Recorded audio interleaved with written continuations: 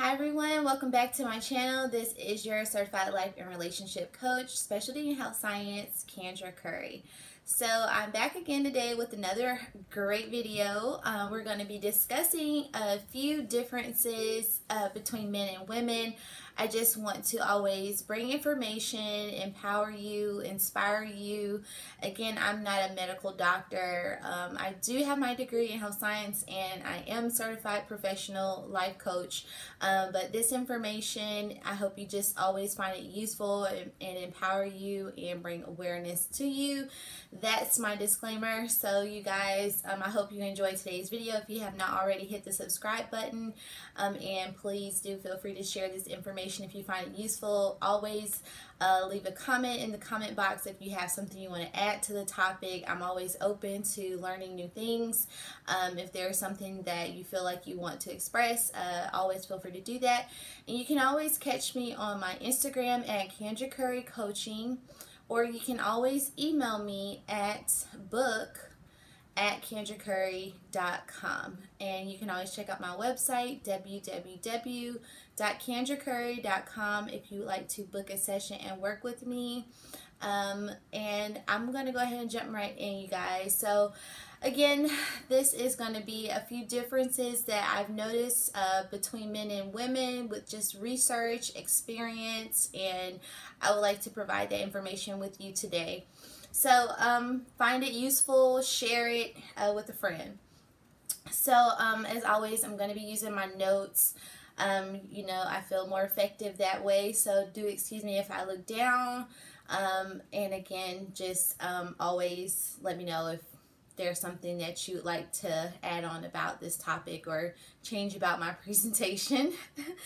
But okay, so we're, you know, in a perspective of talking about men and women, you know, and this is more so in a relationship context, but really it could be any relationship, father-daughter, it could be really, you know, romantic, marriage, whatever the relationship, dating, but I just hope that you take this in context and always you know, test it out against your knowledge. And these are just a few tips and things I've noticed. And again, so to have happy and healthy relationships, there are some key fundamental traits we must exhibit. Whether your communication style is verbal, written, or physical communication, it must take place. And I believe a lot of people like to refer to this as their love language, but I just think it's overall language in general that men and women do differ, and it's not just a love language, it can be an anything language, just how men and women process information. I think that's something like becoming a topic now, and more people are trying to understand the other sex and they're trying to understand the opposite gender, and I just hope I can always help with that. So in relationships, more than often we take it for granted that the other person knows what we are thinking or feeling, and I really from my last join the topic, I kind of went over this, how, you know, what are some healthy things in relationships, what are your needs, and I noticed that the word communication has just stayed in my spirit, and it has just continued to ring an alarm within me. And I feel like men and women, we cannot take it for granted that the other person knows what we are thinking. So a lot of times women are seen as certain ways and men are seen as certain ways. So let's just keep going with that. And so we'll see what I can come up with to help you guys with understanding what the other gender, how they process information, so that we can aim to that target that we're aiming for in communication and hit the mark. Okay, because definitely we want to do that. Now, bear with me. So as we speak, there must be a clear path of communication so the other feels heard, seen, and understood. And these are just my notes, you guys, that I have to take down so that I stay focused on the target, okay? So communication must happen as often and as frequent as possible in order to build trust and strengthen the connection and intimacy. So we must bridge the gaps of communication with one another, since there are so many neurobiological differences in how we communicate. I've realized that, oftentimes why we're communicating and what we're communicating, that can be missed by the other person if they don't understand the nature of the other gender, and kind of just going off of assumption, or I know that they know what I'm thinking, and trying to make it make sense to you in that moment sometimes is hard, and communication can be a big miss for a lot of relationships, and my goal is to bridge that gap. And I've outlined a few differences between men and women in their communication styles, and just kind of like the nature of the differences between men and women. So women, go ahead and jump right in. We tend to have a desire to want to be at one with others in communication. I want to expand. I'm going to just keep going with these points, guys. So if you can just get a pen and paper if you need to write it down, or replay the video and watch it again, maybe to understand what I'm trying to get across.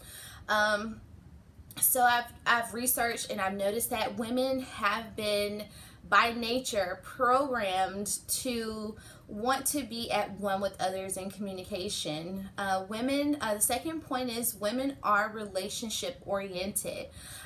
So if you're a male watching this and you're trying to understand what is it about a woman that's so different, and these are some key points when you're in conversation to think about.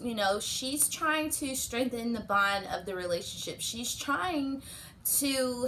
more relationship oriented. She's thinking her nature is programmed that way. So take that into consideration, that she's not trying to come down on you, and hopefully that's not what's happening. And I hope that what's happening is that you're able to have an effective communication between the two of you. But if there is a breakdown in communication and you're probably wondering why, make sure that you understand in your mind that she's more goal, she's not as goal oriented. I'm going to get to that. So that was the second point for women, that they're more relationship oriented. And I said goal because men tend to be more goal oriented, but I haven't gotten to the men's section yet. But let's keep going. Third point is women tend to reach out and talk about the cause of their stress. Women in conflict, they seek empathy and understanding, and they seek unsolicited advice. So they may talk to a complete stranger at the grocery store. They may talk to their neighbor. They may talk to their mother. Anyone in their community that'll listen. Women will do that. So let's go on. Men are different, ladies. So if you're a woman watching this video and you're trying to understand why is there a breakdown in our communication, what is it about our relationship I'm not understanding?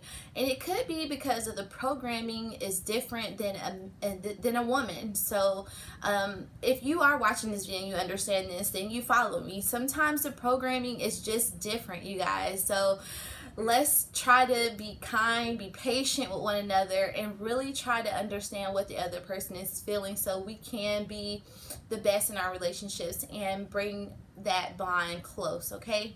So men tend to desire, women if you're watching, they desire to establish and maintain dominance. So within the male programming, men tend to establish dominance with one another. That's what they're programmed as. Men are more goal oriented when they are in relationships. They tend to be more logical. Men withdraw themselves in stressful topics. We may notice that, and that can be kind of a breakdown for women, and we won't get quite all the way into it, how the breakdowns tend to happen, but further down in the video I will go over some ways that there's a breakdown at times, and that's what I would like to want to be in my videos. Just always a resource, always a tool to help someone understand what's going on about a particular topic and empower you, you know. So you know, men withdraw themselves. That's what research says, that they will withdraw themselves in stressful topics, and I have personally seen this, and it can be harmful to the relationship, and we do not want that. So they're programmed a certain way, so they may check out in order to check in with their feelings. So if it feels like it's like an attack on you, if you're a woman watching this, it can be an attack if it feels that way, but you shouldn't process. I can't say you shouldn't, because those are your feelings and you can feel how you feel. But know that men tend to program information in differently, so they need time, a little bit longer time than women, to communicate their feelings. So he may have to check out for a couple hours and process what your demands are, or what your requests are, what your needs are, because he may not have an answer just readily off the bat. So be patient and be kind, okay? So he may say something in the moment, if he does not check out, that he will regret, and he doesn't want to say the wrong thing. So if you're tending to notice him become distant the more you're putting more demand, it's almost like this push and pull kind of thing. So don't allow that to disrupt your need, and don't continue as a woman. I hate to sound pushy, but make sure that you're giving space and room for him to be able to logically process the demand, because men are programmed from research differently. They have to have time to process information. So don't find it as an offense, and use that time to go do something you like. Go find you an activity to stay busy, and always just keep pushing to be your highest version of yourself, so that when the conversation does come back, that you're sober-minded and you're able to think clear, and that you're not angry about the time that was spent processing what it is that you're requesting of your mate. Give time for his deliberations, you know. Sometimes we might take it for granted again that the other person has felt or experienced what we're asking before, and they may not be experienced in the relationship. They may not understand what angle to take. You know, they have a concept like, what's behind door number one? What's behind door number two? You know, a lot of men process like that. They're trying to think, well, if I do this, then this is going to happen, and if I do that, then that's going to happen. A lot of men process that way, so they may have not sat with this topic before, and so he can't pull from something that he's never been through. So he may need time to research. He may need time to pull on an older cousin or brother, or just pull on God. He may just be needing time to himself, you know, to just figure out what it is that you're asking and how he can approach it logically, so he doesn't hurt your feelings. So men can take time, several hours, maybe 7 to 8, maybe a day, maybe 2 weeks to process. It depends on what his load is in his life and what's going on. So again, allow time for that deliberation to take place, so that he can be able to meet your needs and what you're asking. But he should communicate that he needs time, I feel, in order to let you know that he's not forgotten your request. And if it takes for you to check in with each other to let you know, I'm still deliberating, I'm still thinking, and that should be addressed and not just swept under a rug, okay? All right, so in the formative years, you have to think that a man is told, you know, big boys don't cry, shake it off, right? So men are there, they have this masculine exterior, but they're still little boys at times in there, just like we have a little girl inside of us at times, but that should be well managed with communication. And however, I'm saying that to say that men want to feel, they want to feel proud at times. And if you use your language ineffectively to take that little that person in him who's used to being built up when he was a child, and you know, from that, I'm trying to say they are told to shake it off and be strong and be all these things and be tough and not cry. So, but they still need time to feel good about themselves. They need time to know that someone's there to nurture them. And with that, I'm saying that men need to be able to have this sense in a relationship as well, that they're strong and independent, and that they're heard and seen. And these are just a few attributes that I'm going over, but I just want you to keep that point in mind. So remember that in the formative years that he was told, big boys don't cry, shake it off. That's going to also come back into play when it comes around to attributes and how I will talk about those. So just remember that. But I had to mention it now. So in conflict, men tend to offer solutions, okay? They're made up as doers. Research shows that they're made to take action, okay? Their DNA wants to fix things naturally. So again, they don't have all the answers sometimes and as quickly as we like. So again, we have to allow them take a step back, figure things out. Don't automatically jump to calling him a failure, okay? Because the process is ongoing at times for them to understand what the relationship needs and how can he fix it, okay? He's naturally trying to come up with a way, and it's ongoing sometimes, you know. But women, we want the answer when we want it, and we want it right now, and we have to not take it for granted that he has the answer right now. Again, he may have not experienced this situation before, or it may be something new to him. So let's always try to be productive, not counterproductive, and do not call a man a failure or any negative names, okay?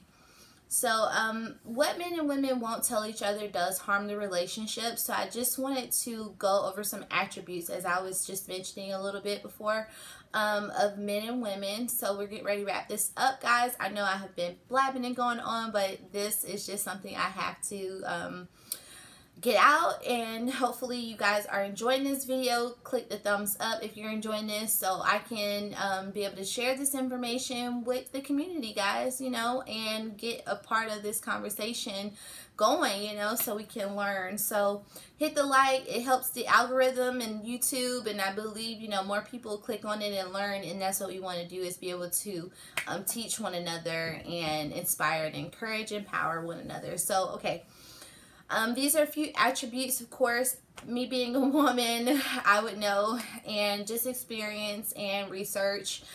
So the woman must feel in the relationship that a man respects her, that he is a good listener, that he desires her, that the man is able to lead, that he cannot just lead with his finances. I know it's a big misconception a lot of times, especially in 2021, that women are only seeking men for, you know, different gains. And we do get in relationships because there are benefits, but it should not be solely in the man's mind that a woman is seeking only financial provision.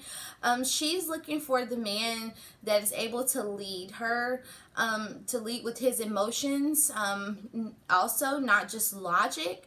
I mean, I know it's an idea of some men that if a woman sees a man, you know, and his emotions, that she won't respect him the same. And I beg to differ. I really think that a lot of relationships can, you know, bond better having that transparency. You know, we know that the emotions are there, right? Because he's human, he has feelings, and if he cuts his finger, he's gonna bleed. So he's human. So the woman knows that emotions are there. And I, you know, even speaking with male friends and hearing that men think this way, like they're gonna have that exterior shell, and just because he chooses to hide it, it doesn't mean that it's not there. And we truly know as women that if you love us, if you care about us, that you will allow us to penetrate your emotions and be able to have that bond with you, because there's nothing like being able to lead with your emotions.